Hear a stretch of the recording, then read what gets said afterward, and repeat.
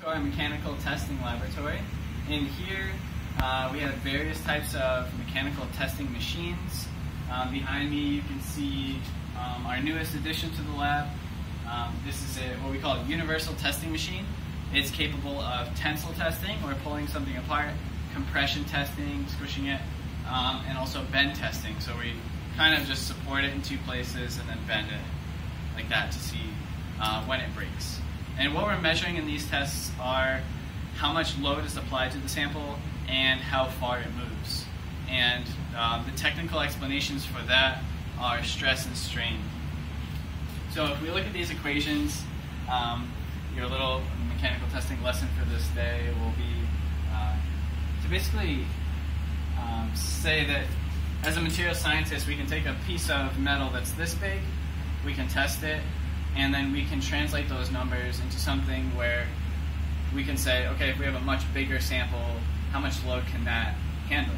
If we're making a bridge or whatever type of large structural object, we'll know if that material is going to work, but we only need a piece about this big. So the stress means that we take the force and we divide it by this area that is being pulled, and that will get a number in like pounds per square inch as an example for units. And for the strain, we'll say we started with something that was this long, maybe like 3 inches, and we stretched it, and maybe it stretched twice as far. So we would essentially translate that into a percentage. We'll say it stretched 100%, something like that. Okay. Now you'll notice it has kind of a weird shape. This is called a dog bone sample. You'll notice it's reduced in the middle. That's because we're going to grip it on the ends of the sample and pull it, and we don't want those grips to affect where the sample breaks. We don't want it to create any local concentrations of stress or affect the strength in those areas. So we're basically making sure that it fails somewhere in the middle here. This is actually a sample of aluminum 6061. We've heat treated it, and you can actually see some of these like textural effects if I reflect it off the light, that we can see the material was soft at first, and as we pulled it, it actually got harder in these spots as it was being pulled. We call that strain hardening.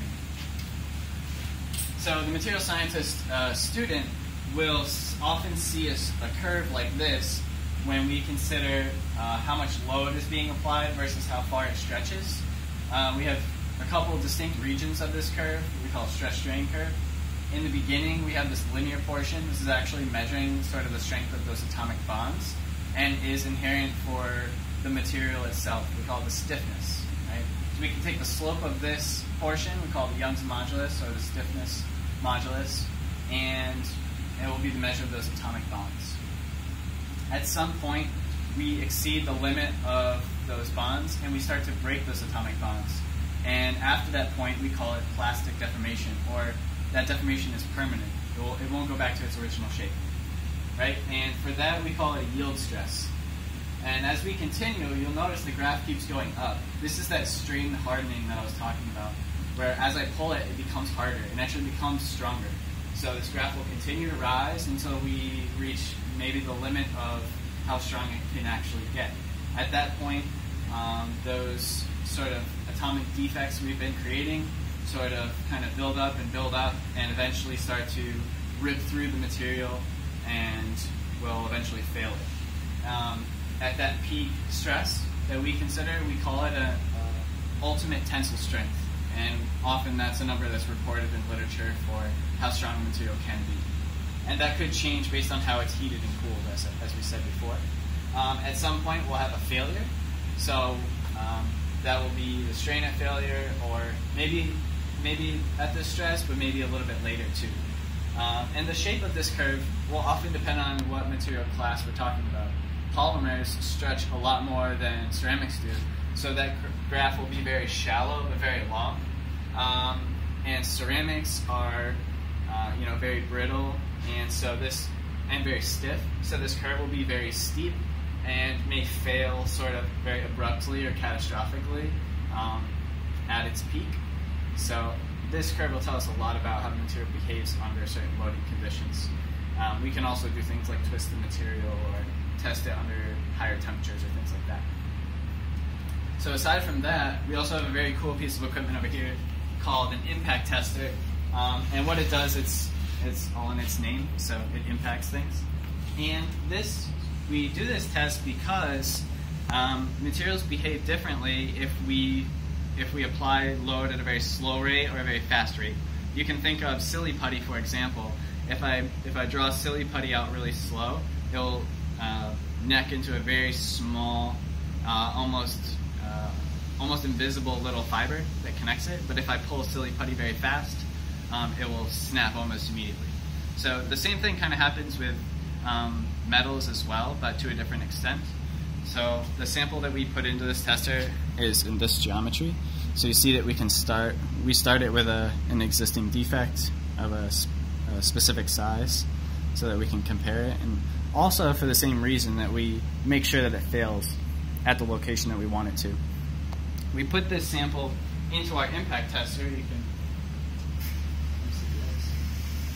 We put it onto a little stage down here with that notch facing the opposite of the side that's being hit. So if we hit it from this side, the notch will start to crack on the opposite side. That will be in tension as we bend it like this. Alright, so the way this works is we have a 60-pound hammer, and it starts at 2 feet off the ground. So if you remember from physics, we have a potential energy, and that equals mgh, or its mass times the gravity, 9.8 meters per second squared, times the height, 2 feet. In imperial units, this is going to be 120 foot-pounds, so we have 60 feet times 2 feet high. And we're going to release the lever. It's going to swing through, hit the sample, and swing to a height on the other side. Now that height is not going to be as high as 2 feet, so that difference in height will actually be the energy that's lost in that process, and that's the energy that the sample absorbed when it got hit. Right? So it will swing, and this lever will get pushed out to some number on the scale. If it swings all the way to 2 feet on the other side, it will go to 0. And if it swings less high, then it will increase in the number after that. So we'll actually test this sample and see how strong it is. Right? So we just push this lever toward the wall. And we can see that on the bottom of this scale, it was roughly 20 to 21 foot-pounds of force.